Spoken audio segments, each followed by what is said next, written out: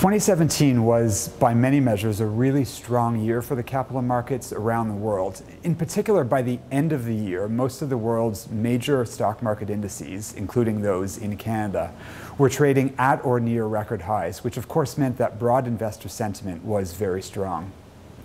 Also during the year, we saw a sharp increase in IPO activity around the world, including again in Canada, where corporate IPOs reached a multi-year high. And again, this was supported by generally favorable investor sentiment.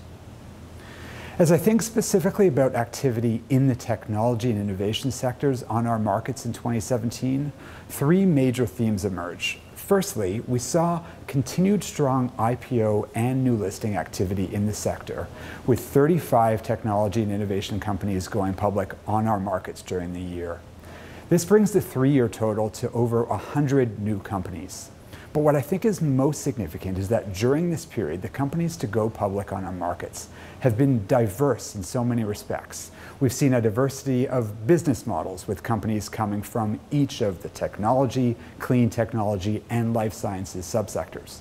We've seen a diversity of geographies, with 1/4 of the IPOs and new listings coming from companies based outside Canada, notably the US, Latin America, Europe, Asia, and Israel. And we've seen a diversity of sizes and stages of companies, with startups and early stage companies successfully going public on our small cap exchange, and growth stage companies and unicorns going public on our large cap exchange. The second major theme of 2017 was the strong share price performance of the largest companies in the sector. In particular, the key S&P index that tracks the largest technology companies on our markets grew by 18% during the year and has now outperformed Canada's broad market index over the last 1, 3, 5, and 10-year periods. During the year, we also saw similarly strong growth and performance in the clean tech and life sciences subsectors. The final theme that stood out for me in 2017 was the emergence of new investment categories. Most notably, we saw a strong investor pull for emerging companies in what I call the ABC sectors, that is, artificial intelligence, blockchain, and cannabis. As a result of this investor interest, companies in these sectors were able to raise collectively over $1.3 billion in growth capital on our markets.